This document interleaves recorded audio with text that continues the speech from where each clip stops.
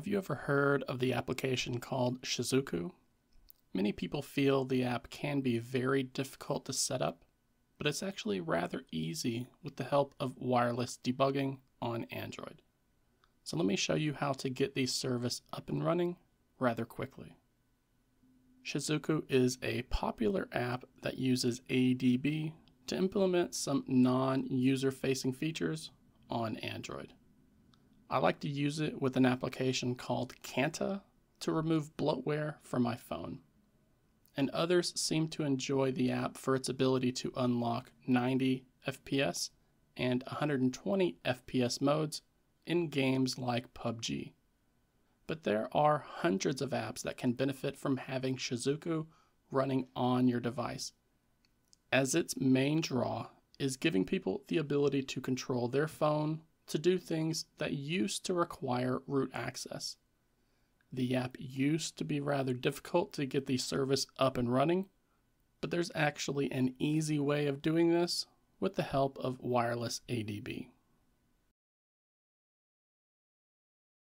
The first thing that you will need to do is download the Shizuku APK file from GitHub. I'll have this page linked down in the video description below, as well as the pinned comment here, so that it's easy for everyone to find. And you'll want to grab the official version from GitHub, so that you aren't putting anything malicious on your device. You're also going to need to have developer mode enabled on your Android smartphone or tablet. We do this by tapping on the build number entry within the About Phone section around 7 to 10 times. But I can also include a link to a dedicated guide down below for anyone who is not familiar with this process and needs a little bit of extra help. Once you have access to this hidden developer options menu, you'll want to scroll through the list until you get into the debugging section. And you're going to find an option here labeled wireless debugging. It will be disabled by default, but we can turn it on with a simple tap. Once this has been enabled, you may see a prompt appear asking if you want to allow debugging access through your local connected Wi-Fi network. Go ahead and grant that access, and I even tap the always allow access since this is my personal home wireless network. Once you have all of that set up, you can now begin the process of starting the Shizuku service with the help of wireless debugging. Since you already have that enabled, we just want to go ahead and open up the Shizuku application again, and then we're going to tap on the pairing button. When you first see this page, you'll be told that Shizuku needs access to your notifications in order for the pairing process to go smoothly. So grant that access, and then you'll see a screen like this. Now you will also have seen the drop-down menu appear, but we can ignore that for now if you want. And you're also going to need to make note of this message as well, since Shizuku should not be optimized on any device, as the operating system will kill it or archive the app entirely if you don't use it frequently enough. But we'll go over this a little bit later.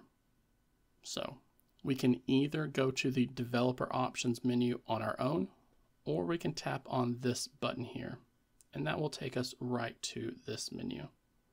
And we're going to scroll back down through this page again until you see the wireless debugging feature again, except this time we're going to tap on the text for this feature.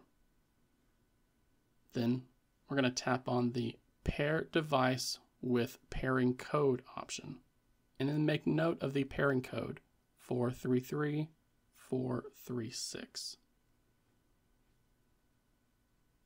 433436. Once you enter the correct code, you will see that the Shizuku service can be started now. So let's minimize that, open up Shizuku, go back to the main page, and then tap on that start button right here. You'll see some text scroll on the screen as it gets everything up and running. and then you'll see Shizuku is running displayed up here at the top. With all of this done and the Shizuku service up and running, now is the time for you to install or open up the app that needs access to Shizuku, because then you can launch that application and grant it access to this service.